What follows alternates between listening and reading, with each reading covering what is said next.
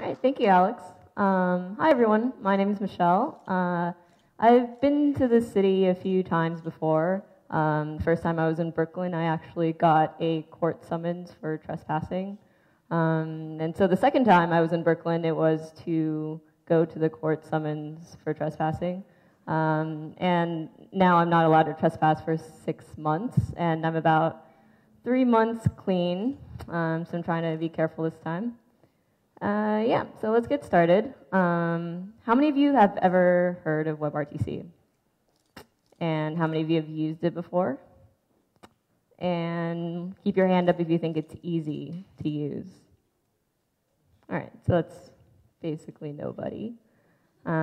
So I'm here to convince all of you today that whether you've used WebRTC or not, or if you've used it and thought it was really, really terrible to use, I'm here to convince you that WebRTC can be easy. So a little bit about me. I work at Stripe, as Alex mentioned, and we are based in sunny San Francisco. At Stripe, our preferred means of communication for really important things is Google Hangouts. And I don't know if you've ever experienced this, but Hangouts will lag, messages will appear out of order, sometimes take over 5 seconds to be delivered, and sometimes you randomly can't even connect, especially when you're at a conference and the internet's kind of shady. So we could just turn around and talk to each other because we're 10 feet away from each other. But lately I find that I can't really express myself without a wide range of emoji available. But jokes aside, there's something a bit off about how chat works right now. From client to a faraway server and then back to another client that might be right next to you. So even though I'm sitting just 10 meters away from my colleagues, my message has to travel from San Francisco all the way to the Dalles, Oregon, where the Google data center is, and all the way back to San Francisco again. And that's over 600 miles away. So this talk was originally written for Canada, so it's in meters, and I had to do a little conversion right here. And so my message not only takes time to physically travel that distance, it also reaches this server where who knows what happens on the server and when it'll start its journey back to SF. So instead of this, why can't we cut out the server component and do this instead? Well, because it's hard. So some of you probably know about NAT, but I'll explain it briefly. NAT is most simply a sort of IP mask, and it stands for Network Address Translator, and it turns your internal IP address into a public IP address.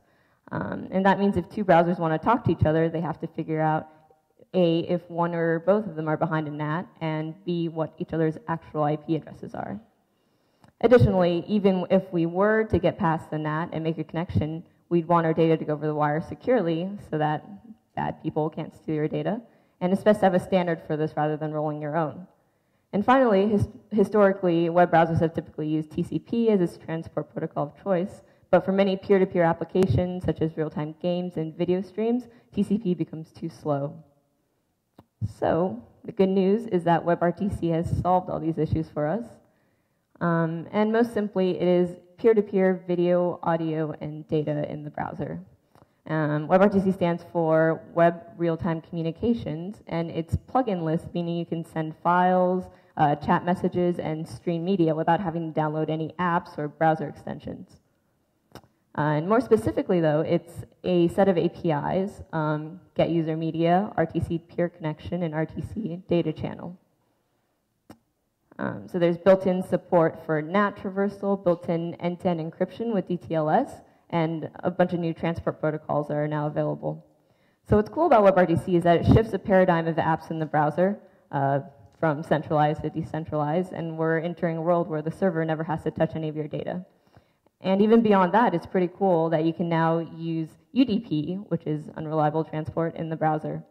So UDP is useful for any application where order and reliability of sending messages doesn't really matter as much, such as real-time games and video, where you can just send and forget and never have to get an ACK back. And it also makes available SCTP, which is a reliable transport that's presumably speedier and more secure than TCP. So I'm going to show you a quick plugin-less video chat demo.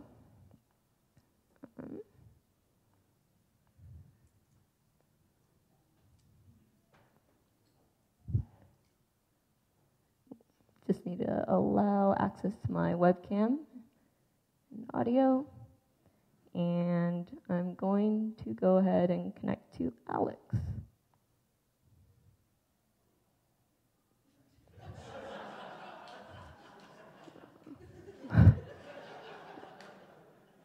All right, okay, so that's not that cool, right? Because we're on the same network, we're all here in New York. But luckily I have someone in SF. So this is Eric from SF. He's working at work right now.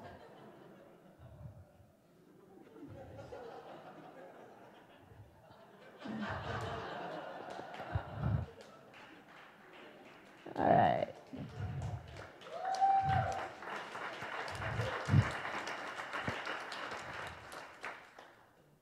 So how did that work? How did my computer here in New York connect directly to another computer in San Francisco? So let's walk through a simple example of raw WebRTC between purple and blue. This is a very simplified explanation of the raw WebRTC API. So if something seems magical, I'll probably fill in the blanks later. So purple wants to make a peer-to-peer connection with another client. And this pseudo WebRTC should run in your browser. And purple would first create an RTC peer connection with some configuration object. And at this point, he should decide if he wants to create data channels, so he can add a chat data channel, and maybe another one for sending files. And maybe at this point, purple also wants to have a video chat, so he will call navigator.getUserMedia and access his webcam and mic, and take that stream and add it to his connection. And so at this point, he's set up all of his, he decided what he wants to do. And he now creates an offer. And an offer is something called, or the format is called Session Description Protocol, or SDP. And it doesn't actually deliver any data, but it rather serves as a way of letting your peer know of your configuration, like what transport types you're using, what media codec you're using. And so you cache the offer locally, essentially, and you magically pass it to Blue, who you want to talk to. Blah. And so Blue, on the other side, has magically received the offer.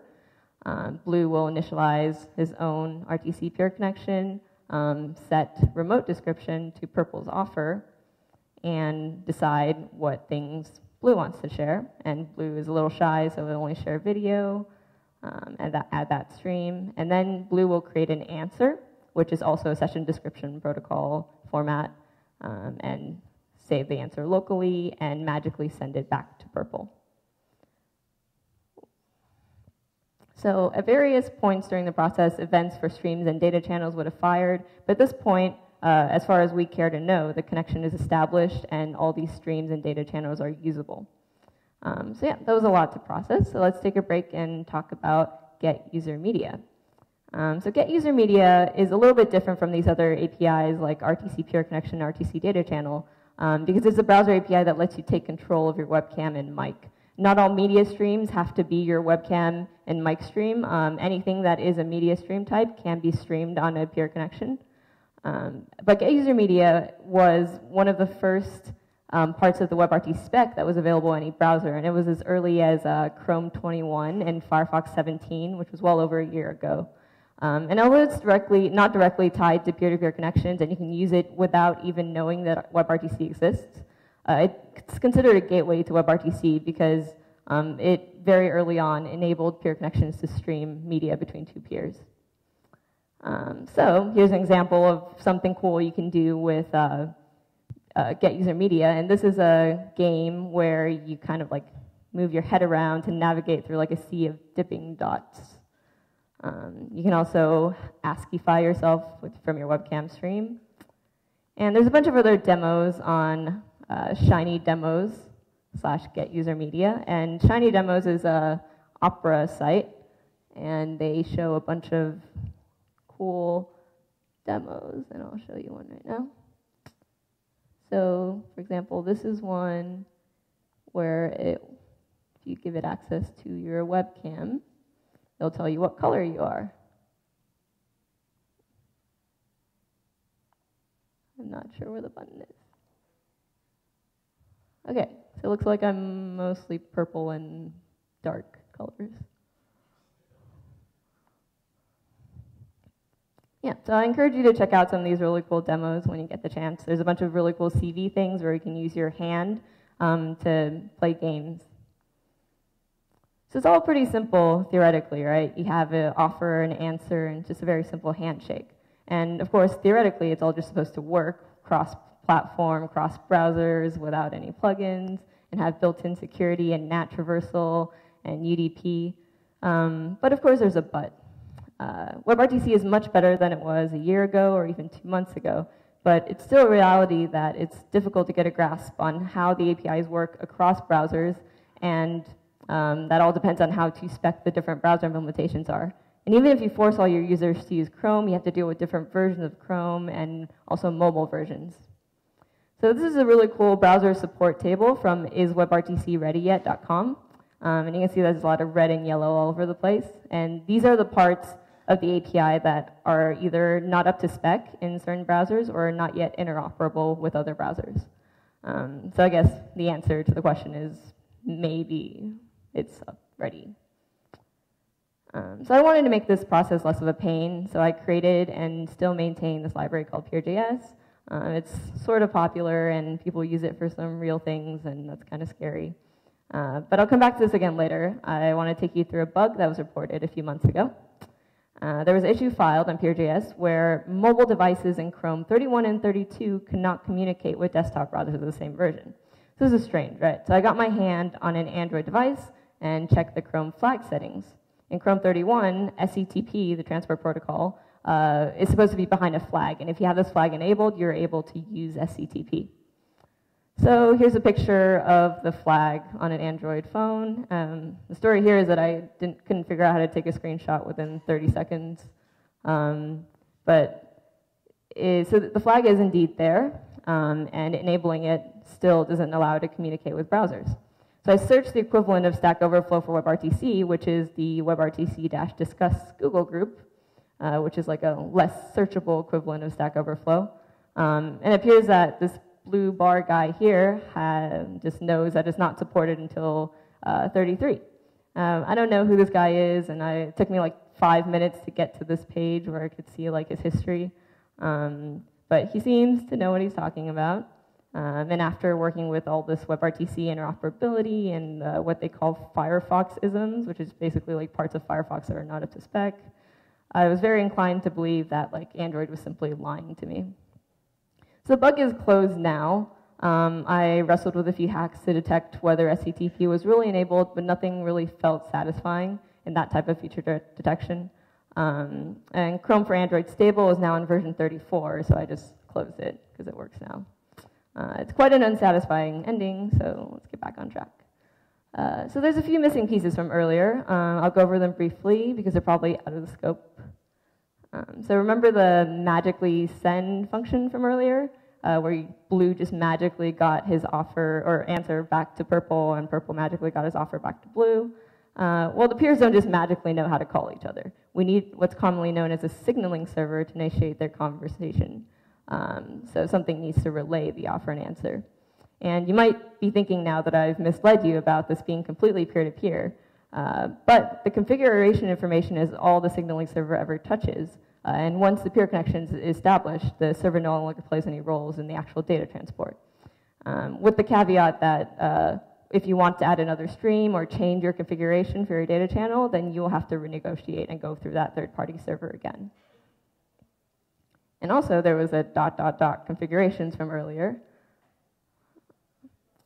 So here's an example of a simple configuration for an RTC peer connection. You have to pass in all these stun servers and turn servers. And here's what it looks like for some older versions of the browser, where like Firefox didn't support stun server addresses except when they were expressed in terms of IP addresses. And also, here's a sample config for a UDP data channel on some browsers and a UDP data channel on other browsers. So you can see, like, depending on the browser and the version, the configurations that they support and will parse correctly are completely different. And of course, the acronyms that you heard in the previous slides, stun, turn, they all have to do with getting past NAT. So all this magical NAT traversal that WebRTC has built in doesn't come for free. There's stun, which is session traversal utilities for NAT, and turn, which is traversal using relay NAT, and ICE, which stun servers pass around to exchange IP addresses. And these are the protocols that WebRTC uses for NAT traversal. These servers are typically lightweight and on the public internet, but it does add another couple of third-party servers to your configuration. So now I'm going to show you a pretty scary picture. You probably can't read this slide at all, but it says simple call flow. And this diagram is straight from the draft spec, and it's supposed to represent the smallest set of events and signaling required to make a peer-to-peer connection. But of course, this includes interactions with stun and turn servers, your signaling servers, ICE candidate transmission, renegotiation of offers when the peer adds a new stream, among other things. But it's really interesting if you take the time to dive in. So going back to our simple peer-to-peer chicken diagram, it now becomes something more like this, where you have a signaling server to relay your offer and answer, you have your stun server, passing around ICE candidates, and you have a turn server to fall back on if all of that fails, and then finally you're able to send your message. But the title of the talk is WebRTC can be easy, and despite all the scary things I've just shown you, if you want to do cool things with WebRTC, there are, of course, a lot of libraries out there that'll make your life easier. And by a lot, I mean there are like 3. So there's Simple WebRTC, which provides a really nice API for making media calls and like chat rooms recently. There's a newer one called RTC.io, which provides a bunch of smaller modules that facilitate media and data calls. I haven't really looked closely at this one myself. And of course, there's Peer.js, the one I maintain, which provides an abstraction layer over peer-to-peer data and media, as well as this cloud server component. And yeah. So one thing that makes open source libraries a little bit, or these WebRTC open source libraries a little bit different from other libraries is that they require this bit of background knowledge about WebRTC that makes it seem scary, like after seeing all the draft spec graphs and all those scary pictures. And so this makes it so that a lot of amazing developers like yourselves don't want to contribute as much. But now that you sat through this talk, I'd like to encourage you to try your hand at contributing to some of these libraries, because it's a really exciting time for peer-to-peer in the browser. And I know I'm like 3 years late to the whole write a real-time chat app in 10 lines boat, but I made this demo as an effort to join in. So let's write some code.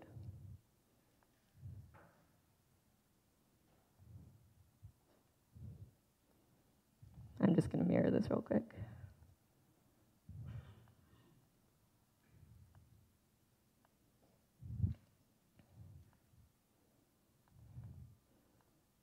All right. So first, I will make a video chat div. And this library is actually called jQuery.peer, and it makes it so I can create a video chat in just one line of code. So video chat.peer, ID shell.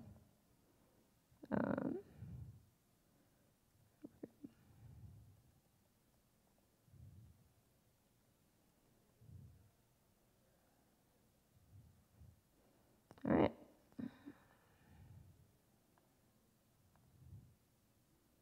Cool, so I allow access to my camera as usual. And I can connect to this other peer. And there we go. So, hello.